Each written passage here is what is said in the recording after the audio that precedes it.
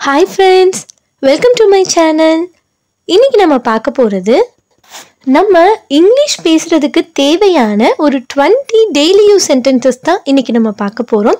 இந்த மாதிரி daily use sentences நம்ம கத்துக்கிட்டாலே நம்மளால ஈஸியா இங்கிலீஷ் பேச முடியும். இதே மாதிரி நம்ம சேனல்ல நிறைய டெய்லி யூஸ் சென்டென்சஸ், ப்ராவர்ப்ஸ் இந்த மாதிரி நிறைய போட்டிருக்கோம். அதெல்லாம் நீங்க பார்க்கணும் அப்படின்னு நினைச்சீங்கன்னா ப்ளீஸ் நம்ம சேனலை சப்ஸ்கிரைப் பண்ணி வச்சுக்கோங்க. பக்கத்துல இருக்க பெல் ஐகானை கிளிக் பண்ணி ஆல் அப்படின்னு கொடுத்துருங்க. வாங்க இப்போ நம்ம வீடியோக்குள்ள போலாம்.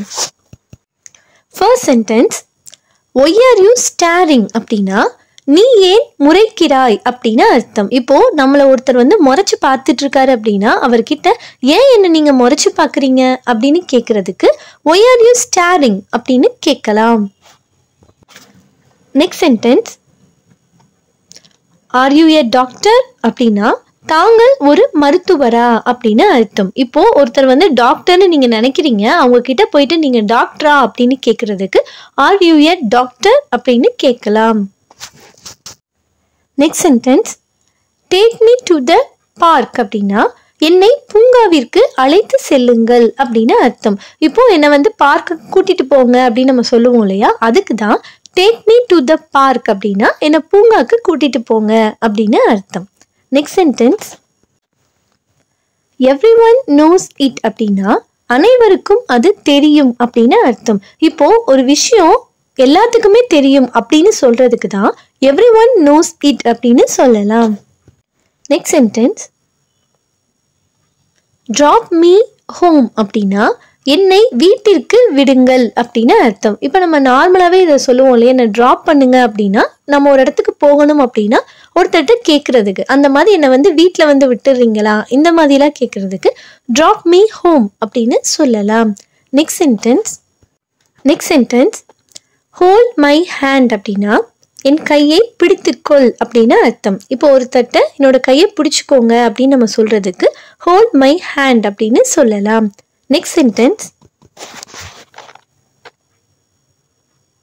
God saved us அப்படின்னா கடவுள் நம்மை காப்பாற்றினார் அப்படின்னு அர்த்தம். இப்போ ஏதோ நம்ம பெரிய பிரச்சனையில் இருக்கோம் அப்படின்னா அதுலேருந்து நம்ம ரிலீவ் ஆயிட்டோம் அப்படின்னா அப்போ சொல்லுவோம் இல்லையா, கடவுள் தான் நம்ம காப்பாத்திருக்காரு அப்படின்னு சொல்றதுக்கு God saved us அப்படின்னு சொல்லலாம்.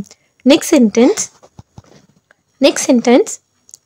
I am getting sleepy அப்படின்னா எனக்கு தூக்கம் வருகிறது அப்படின்னு அர்த்தம். இப்போ நமக்கு சில நேரங்கள்ல ஒரு மாதிரி தூக்கம் வர மாதிரி இருக்கும் இல்லையா, அதை நம்ம சொல்றதுக்கு I am getting sleepy அப்படின்னு சொல்லலாம். Next sentence, don't play in the street அப்படின்னா தெருவில் விளையாடாதே அப்படின்னு அர்த்தம். இப்போ நம்ம குழந்தைங்க கிட்ட எல்லாம் சொல்லுவோம் இல்லையா, நீங்க தெருவில் விளையாடாதீங்க அப்படின்னு சொல்றதுக்கு தான் don't play in the street அப்படின்னு சொல்லலாம்.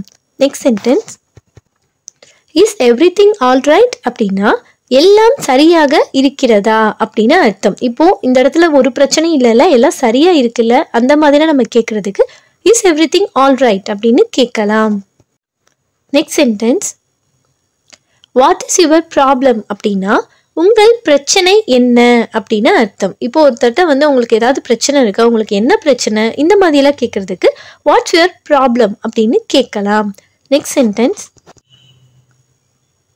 It's none of your business அப்படின்னா அது உங்கள் வேலை இல்லை அப்படின்னு அர்த்தம். இப்போ சில பேர் அடுத்தவங்க விஷயத்துல ரொம்ப தலையிடுவாங்க இல்லையா, அப்போ அந்த மாதிரி நேரங்கள்ல நம்ம இது உங்களுக்கு இதுக்கும் சம்மந்தம் இல்லை, இது உங்க வேலை இல்லை அந்த மாதிரி எல்லாம் சொல்றதுக்கு it's none of your business அப்படின்னு சொல்லலாம்.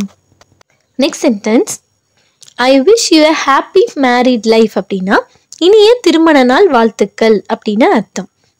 Next sentence, did you get my point அப்படின்னா என் கருத்து உங்களுக்கு புரிந்ததா அப்படின்னு அர்த்தம். இப்போ ஒருத்தட்ட நம்ம ஒரு விஷயத்தை எக்ஸ்பிளைன் பண்ணிட்டு இருக்கோம் அப்படின்னா அது உங்களுக்கு புரிஞ்சுச்சா அப்படின்னு கேட்கறதுக்கு தான் did you get my point அப்படின்னு கேட்கலாம். Next sentence, I admire you அப்படின்னா நான் உன்னை பாராட்டுகிறேன் அப்படின்னு அர்த்தம். இப்போ நம்ம ஒருத்தரை பார்த்து இந்த மாதிரி நம்ம இருக்கணும் அந்த மாதிரி ஒருத்தரை பார்த்து வியந்து நம்ம சொல்லுவோம் இல்லையா, அதுதான் ஐ அட்மயர் யூ அப்படின்னு சொல்றது. Next sentence, let's catch up அப்படின்னா சந்திப்போம் அப்படின்னு அர்த்தம். இப்போ நம்ம ஒரு பேசிட்டு நம்ம கிளம்பும் போது ஓகே அப்புறம் பார்க்கலாம் அப்படின்னு சொல்லுவோம் இல்லையா, அதுதான் லெட்ஸ் கேட்ச் அப் அப்படின்னு சொல்றது. Next sentence, don't be so childish அப்படின்னா மிகவும் குழந்தைத்தனமாக இருக்க வேண்டாம் அப்படின்னு அர்த்தம். சில பேர் வந்து ரொம்ப மெச்சூர்டா இருக்கணும், ஆனா அவங்க வந்து அந்த மாதிரி இல்லாம விளையாட்டுத்தனமா இல்ல குழந்தைத்தனமா இருக்காங்க அப்படின்னா அதை சொல்றதுக்கு டோன்ட் பி சோ சைல்டிஷ் அப்படின்னு சொல்லலாம்.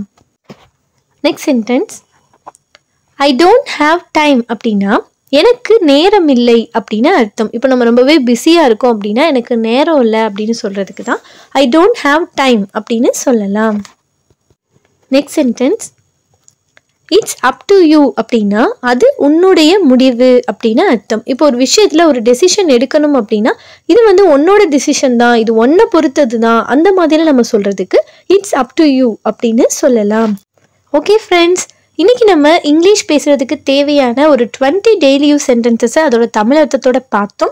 இந்த வீடியோ உங்களுக்கு பிடிச்சிருந்தது அப்படின்னா வீடியோக்கு ஒரு லைக் கொடுத்துருங்க, உங்கள் ஃப்ரெண்ட்ஸுக்கும் ஷேர் பண்ணிடுங்க. இதே மாதிரி இன்னும் நிறைய இன்ட்ரெஸ்டிங்கான யூஸ்ஃபுல்லான விஷயங்கள்லாம் நம்ம சேனலில் வந்துட்டே இருக்கும்.